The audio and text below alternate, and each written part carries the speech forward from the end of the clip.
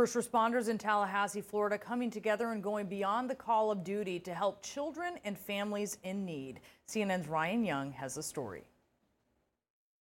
Here in Tallahassee, home of the Florida State Seminoles, it's not uncommon to spend autumn Saturdays in a parking lot.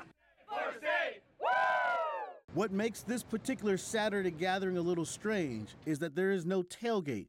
These folks are not here for a football game. Great causes, it seems, can make for strange, and in this case, noble bedfellows. So let's build some bunk beds. Appreciate you. More than 100 officers, sheriff's deputies, firefighters, and EMS workers volunteering on their day off to build bunk beds for Tallahassee's families in need. There are families within our community that don't have everything that we have and that we take for granted.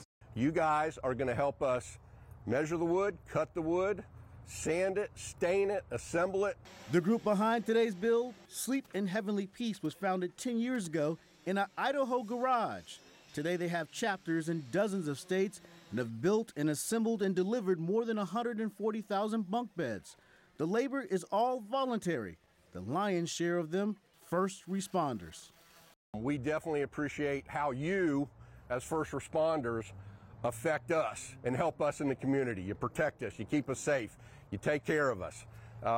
And today, you guys are going above and beyond.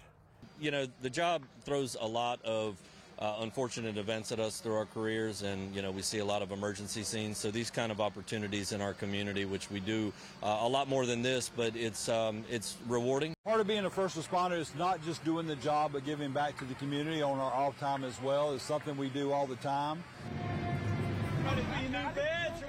On this particular Saturday, 2 sets of bunks will be built for the Smith family.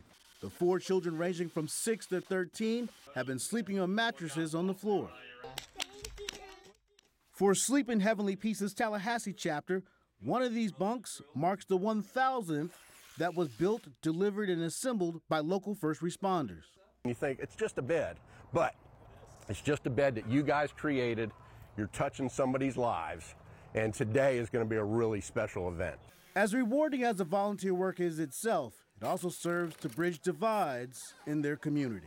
Although we do the job every day, this allows us to build those positive relationships, because most of the time when we respond, we're responding to calls for service. Things aren't going well, or they wouldn't be calling us.